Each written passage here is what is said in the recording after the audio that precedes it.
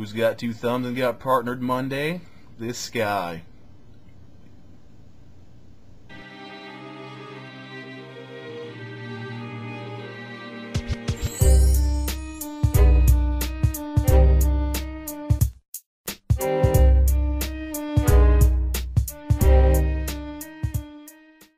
Just wanted to give a quick thanks to everybody who's pushed me to get this far. You know, all my subscribers and all the guys and girls that gave me the confidence needed to put this mug on camera.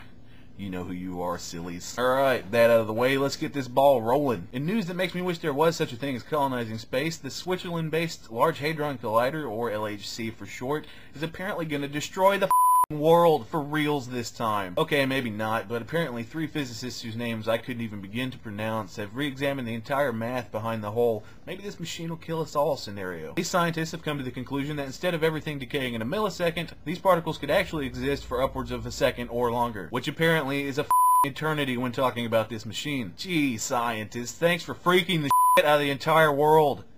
Again, maybe it's just me, but I really don't see the point in freaking out about it. If nothing happens, awesome, we just go back to killing each other for retarded If something does happen, I really doubt there's much you can do about a giant black hole winking the Earth out of existence. Come on, you black hole, you talk a lot of Let's see what you can really do. Come on, put them up.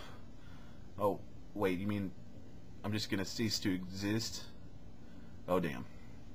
Oh, damn. And scene. This may come as a surprise to everybody because we all know the economy is doing so well right now, and banks shouldn't even be losing money at this point. No, my sarcasm button just broke. According to the Chicago Tribune, many banks that are going under in this economy have been taking hits to their profits for the past few months. The reason being is that the worse the economy gets, the less people withdraw from their ATMs and the less checks they write. And what does this entail for banks? Well, the less money people spend, the less likely they are to have overdraft fees and ATM charges. This just confirms my belief that banks thrive on people who make up mistakes when they're balancing their checkbooks. With all the people in the world, $30 up adds up quick. I still think it's pretty screwy that banks are actually taking that big of a hit to their finances. Just goes to show you that a lot of corporations rely on the inherent stupidity of mankind to make some cash.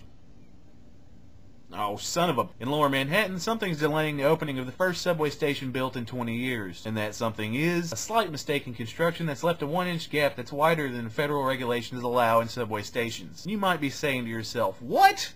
A 1-inch gap? Well, that's not so bad. Maybe they'll just let it slide. Well, you are incorrect, sir. This 1-inch gap is going to cost the Manhattan Transit Authority $200,000 in 3 to 4 weeks in delay. 200 grand, 1-inch gap. Pardon me if I'm completely stumped as to why having a platform 1-inch skinnier than it's supposed to be merits the fact that you have to rebuild the whole thing, spend another $200,000, and delay something that's already been delayed for a year. What the f***?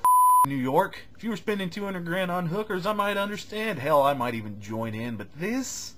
You silly bastard. So, moving on to wrap things up on a humorous note. In Minnesota, 2 supper club employees and a patron eating at the restaurant foiled an attempted robbery last Friday. Joey Gerassi entered Williams Supper Club in Muskego and proceeded to grab one of the female employees there. Joey was wearing a motorcycle helmet and claimed to have a weapon as he was demanding money. The chef of the establishment then proceeded to beat the would-be robber over the head with a large serving spoon and then proceeded to put the robber in a headlock. The robber was held on the ground by all 3 victims until police arrived and took him into custody. Is this not humorous enough for you? A chef stopped a robber with a spoon. Yeah, a spoon.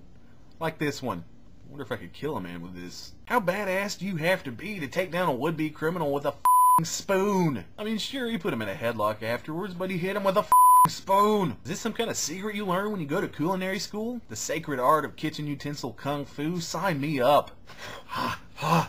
Don't with me. I've got a spoon. So the moral of today's video, well, I guess if there really had to be one, I would say that the best defense is a giant spoon. Your plan's gonna be eaten by a giant black hole? Hit it with a spoon. New York subway platform too thin?